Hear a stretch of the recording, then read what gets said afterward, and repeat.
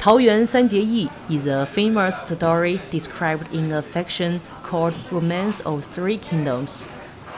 In the end of the Eastern Han Dynasty, a peasant uprising broke up in China and a general was recruiting soldiers.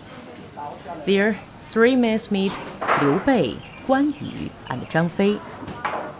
The story tells that the three of them became sworn brothers in a peach garden and then joined the battle against the uprising forces together.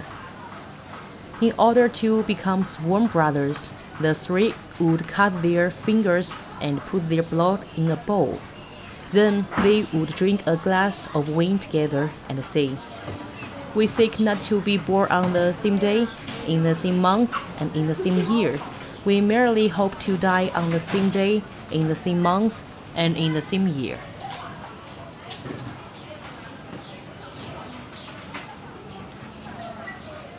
Nice to meet you. My name is Nina. Welcome to Chengdu Wuhou Shrine Museum. This is Sacrament for the Three Kingdoms. Firstly, let me briefly introduce the historical background to you. The Three Kingdoms is a period from Chinese history that goes from 220 AD to 280 AD.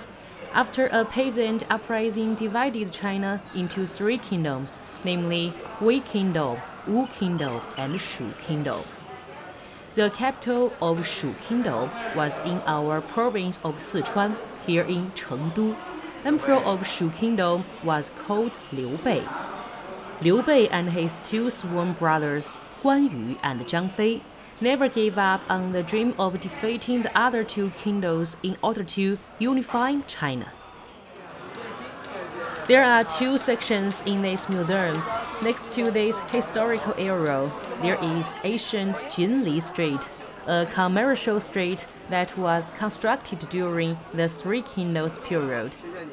If you have interesting and enough time, you can look around by yourself. So let's go. Please follow me.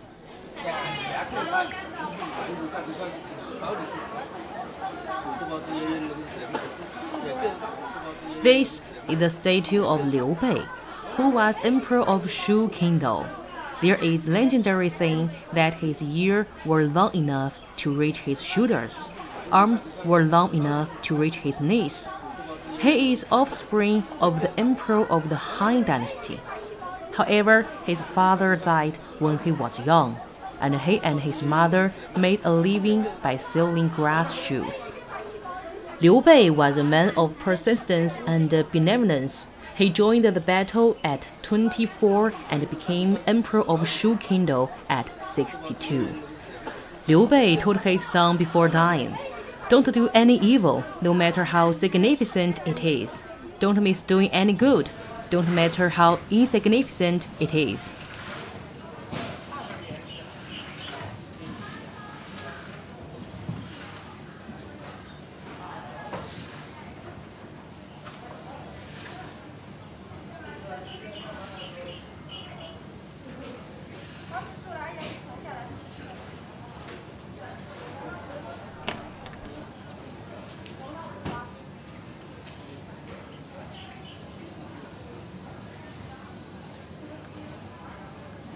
This you see here is a statue of Zhang Fei. He was one of sworn brothers of Liu Bei.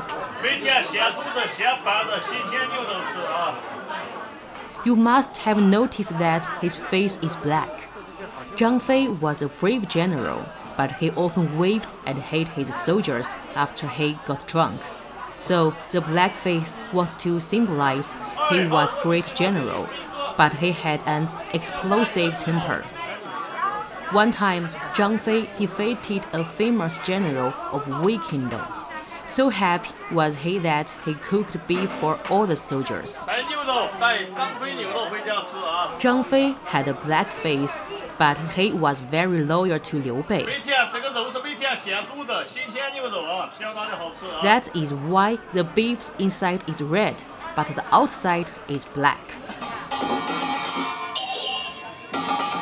你往里看，天上神仙数不清，英雄好汉拜关公。忠以信，治人勇；忠以千秋，大英雄。各路豪杰来参拜，吾有财神显了灵。看到没有？关二爷显灵了，神奇不神奇？看，又没有了。说神奇，道神奇，不如你坐下来看仔细。如果你把我这样片看，关宝林年年岁岁保平安。好，节目到此结束。This is the statue of Guan Yu. He was another one of sworn brothers of Liu Bei. After Liu Bei was defeated in a battle, Guan Yu was taken by the opponent Cao Cao. Cao Cao awarded him with gold and a treasure, proposing him to be his hand.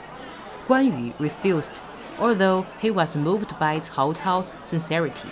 In repay, Guan Yu defeated Cao Cao's enemy, and so he was allowed to return with his master Liu Bei. For this smart action, Guan Yu is sought as the fortune god. His figure can be found in many Chinese homes. In order to keep families safe and attract fortune and prosperity.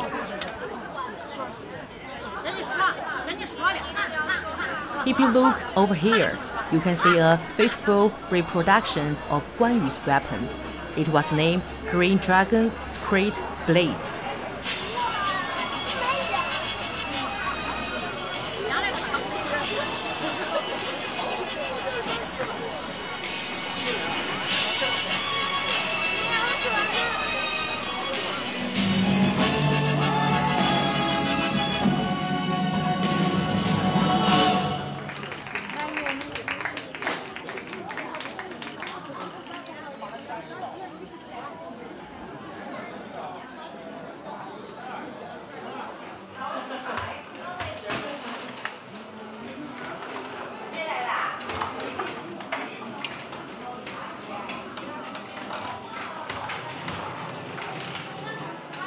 Ancient Jinli Street was constructed during the period of Three Kingdoms.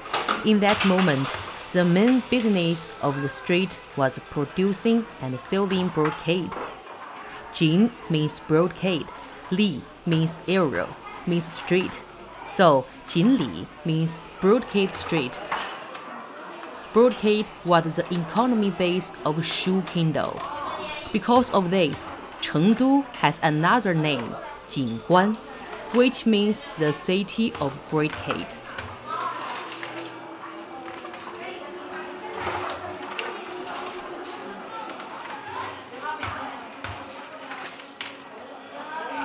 In real history, Liu Bei, Guan Yu, and Zhang Fei, they didn't become brothers. And as you can imagine, they didn't die on the same day, the same month, and the same year. Guan Yu was killed in 220 AD by forces of the Wu Kingdom. Guan Yu's head was sent to Cao Cao, who arranged nobles' funeral for him. Zhang Fei was killed by two of his own soldiers in 221 AD.